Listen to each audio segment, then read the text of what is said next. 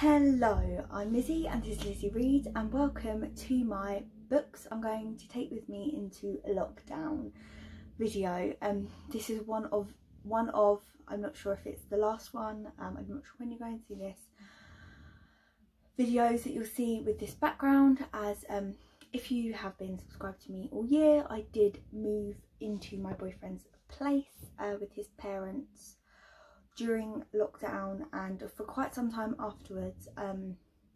I've not been back in with my parents and like mingling between both households for very long. We are currently in a tier 1 in the southeast location that I live in. We're currently in tier 1 where I live, so on Thursday, so we were able to mingle until Thursday,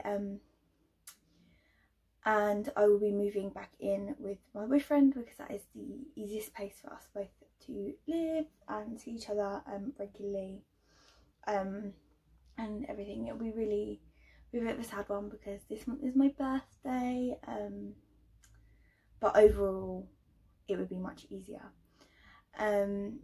And I am going to take some books with me to read during lockdown, hopefully, if I get any reading done. At the moment it looks like I still will be working from home.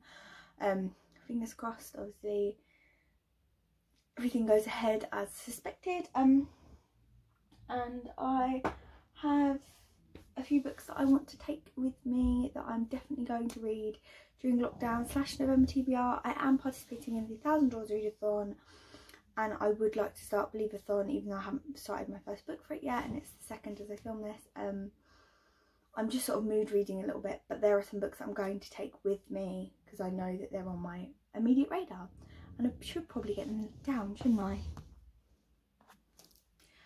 I have already taken there the books that I didn't read off my October TBR, which was quite a few of them. I didn't do too good at my October TBR. It was a bit of a rubbish reading month really for me,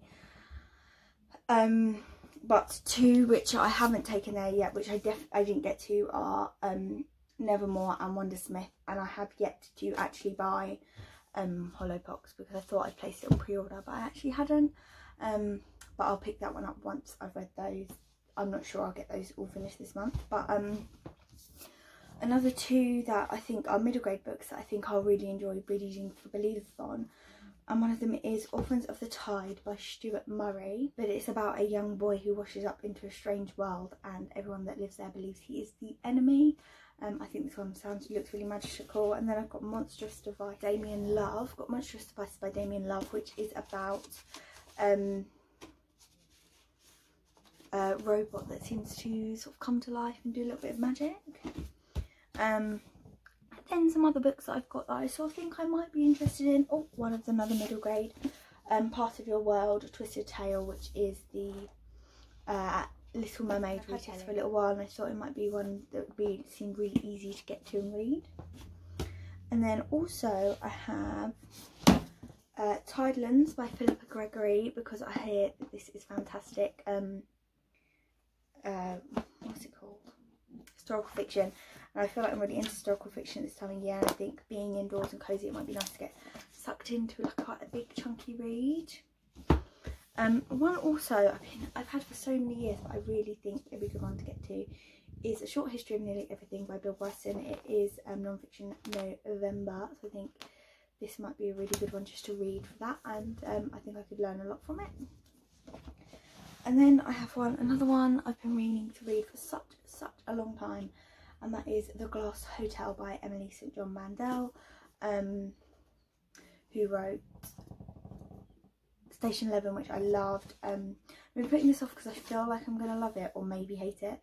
I'm really not sure, but I've had this one for a little while, so I'm going to read that. And another one I've been really wanting to read for quite some time is The Rearranged Life of Una Lockhart, and that is by Margarita Montimore. And every birthday she wakes up in a different body, and what decade she doesn't know. Sorry about the noise outside, there's some works going on. Thank God this isn't an ASMR video.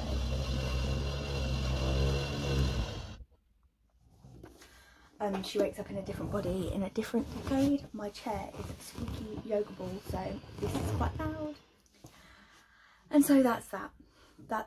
Those are the books that are on my horizon at the moment. I know it doesn't seem to make sense because they aren't all my top tier books, but since I actually filmed and edited that video, a lot has changed in my mind, and I was thinking about doing a reorganisation of them anyway.